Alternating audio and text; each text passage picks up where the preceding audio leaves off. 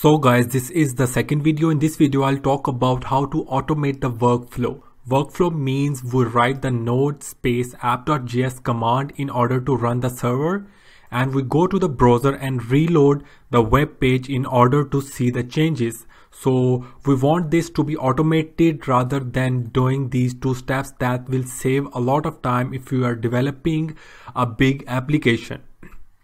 So first of all, before automating it, I just want to tell you that what is the other way in order to execute this app.js file. We can see that we have this script property within this package.json file, and it has a property called start.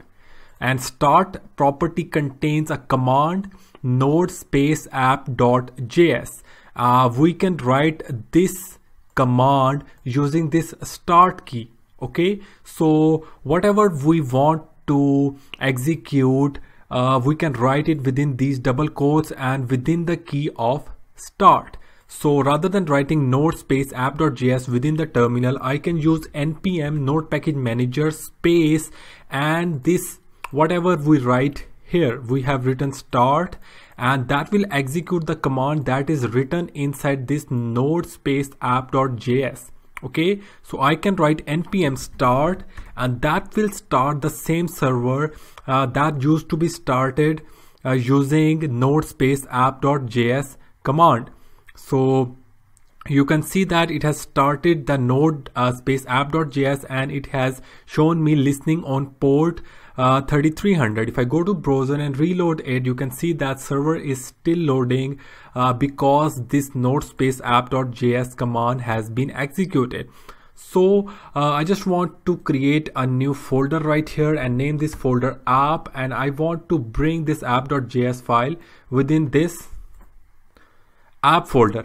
Okay, so now I need to update this start script, so I can write app space app.js and main app space app/app.js. This is just for explaining purpose, and this will execute if I run my npm start command. If I save this file and stop the server and execute this command npm start, you can see that it has now loaded app/app.js file listening on port 3300. If I go to browser, so this is working fine.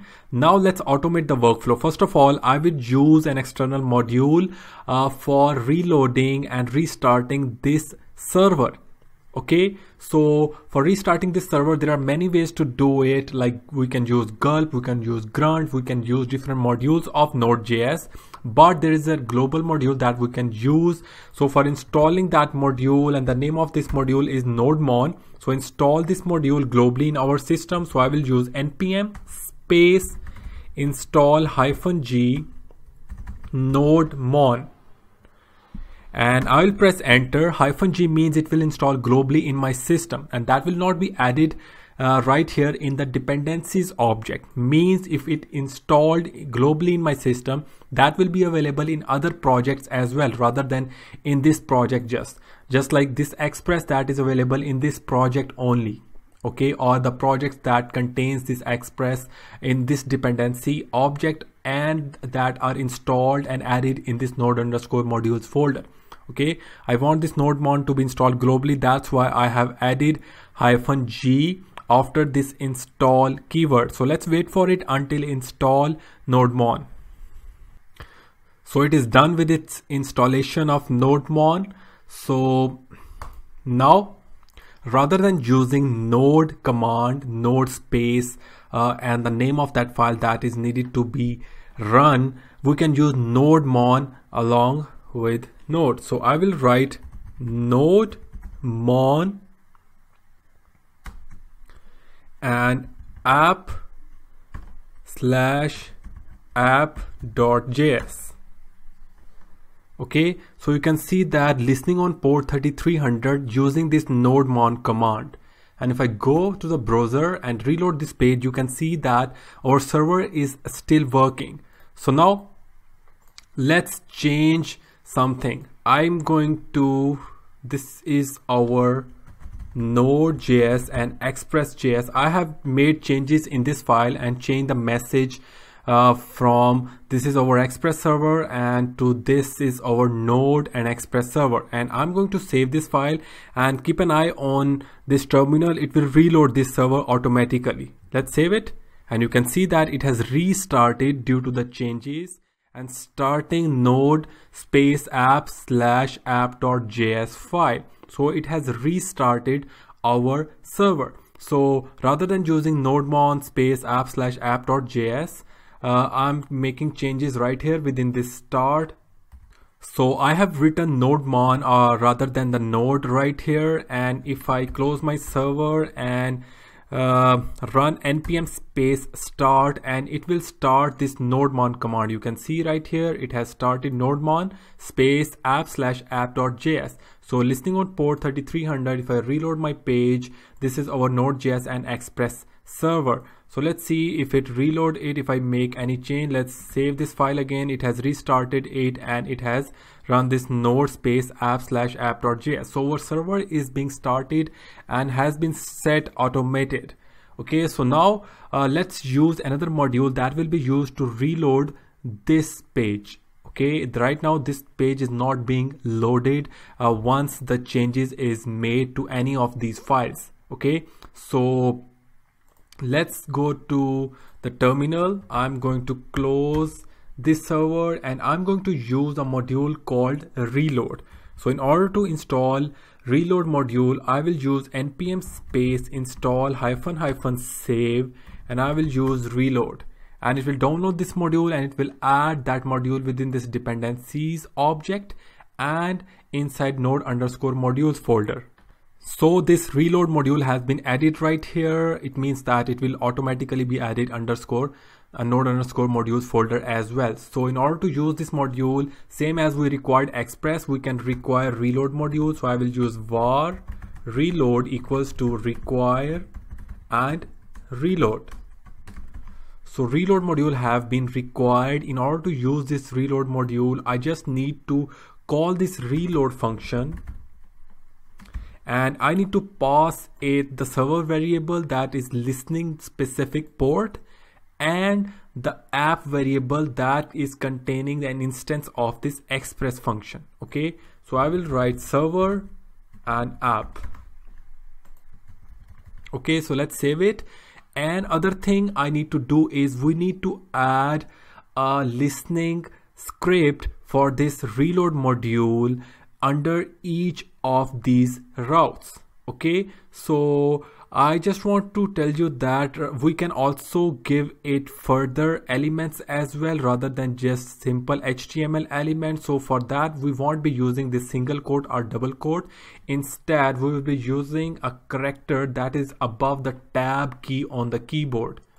Okay, so let's press enter and I can end it with the same character. And inside it I can write bunch of lines of HTML if I want. Okay, and I can use the data binding with the variables using this character. So after this h1 I can simply include script source and I need to write /reload/reload.js and end that script tag. Okay, so let's save this file and let's run our npm start command, and it has started our server and listening on port 3300. And if I resave this file, it has restarted the server. And if I go to the browser and reload it, and let's go and change the message. I'm just going to write hello world. Okay, and I'm going to save this file along with the server. It should reload the page right here. I have not saved the file yet, and rather than clicking on this reload button, it should reload this page automatically and show me the hello world message right here. So let's save this file. Save it. We can see that the server has been restarted. Now let's go to our browser and see if the new message is shown or not. So you can see hello world is being shown. It means that without clicking on this reload button, our browser has been restarted and reloaded. So we have automated the workflow. We have automated our script. I'll be using NodeMon, and we can pass different parameters to the NodeMon, that which file should be executed, which file it should see. If it make any changes, then our server should be restarted. Like if we have 10 files and we want our server to be restarted on just if we change only in 5 files, then we can also pass the parameters. We can also pass the extensions of files, that the files that has this much extensions, that has JS extension, that has TXT extension, that has JSON extension, only those files should let our server to be restarted. So I'll be doing it later on. I hope that you have liked this video. In the next video, I will start creating more routes rather than just this default route. So see you in the next video. Make sure to subscribe this channel and hit the like button if you haven't yet. Thanks for watching.